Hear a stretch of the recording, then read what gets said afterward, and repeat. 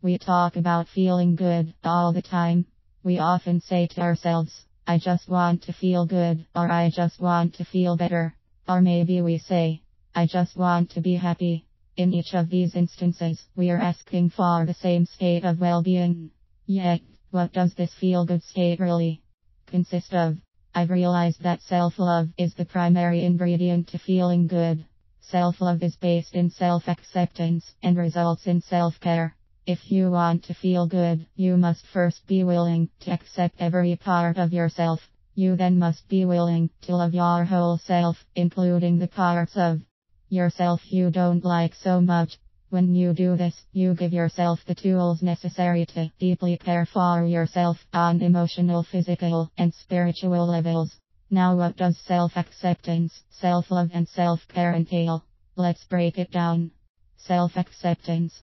Self-acceptance means that you are able to be on your own side regardless of where you find yourself emotionally, mentally, or even physically. So if you find yourself criticizing yourself, being negative about your progress, or second-guessing yourself, you are not on your own side. To get on your own side, begin to treat yourself the same way you would treat someone you love and respect. Self-love. Self-love means that you maintain a loving perspective towards yourself at all times. For example, even if you don't like the way you are acting, or you don't get the results you wanted, you still know deep down that you have value and are worthy of unconditional love. Self-care. Self-care is your ability to put self-love and self-acceptance into practice. It's not about doing something that is supposed to be healthy as much as it's caring for yourself in the most basic and intrinsic ways.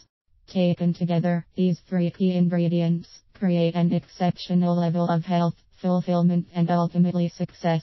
They are mutually reinforcing qualities, so enhancing your self-acceptance will naturally propel your self-love and self-care.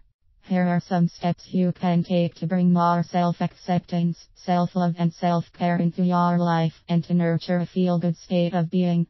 Find the benefits of your less than desirable qualities. Every part of us has value, even if this value is not always immediately apparent. If we learn to listen to our less than desirable qualities, to our hurt, our fear, we can start to learn how these qualities have been beneficial to us even if we are ready to let them go as we move forward. Practice loving others even if you don't like their behavior or beliefs. Loving someone doesn't mean tolerating bad behavior or having no boundaries. Loving someone includes boundaries and even getting upset when someone has wronged you. So you don't need to let go of love if someone's behavior conflicts with your beliefs about what is right and what is wrong. Love yourself like you love others. There are people in your life, like your children or your partner, that you love despite their flaws. Pay attention to how and why you are able. Same thing.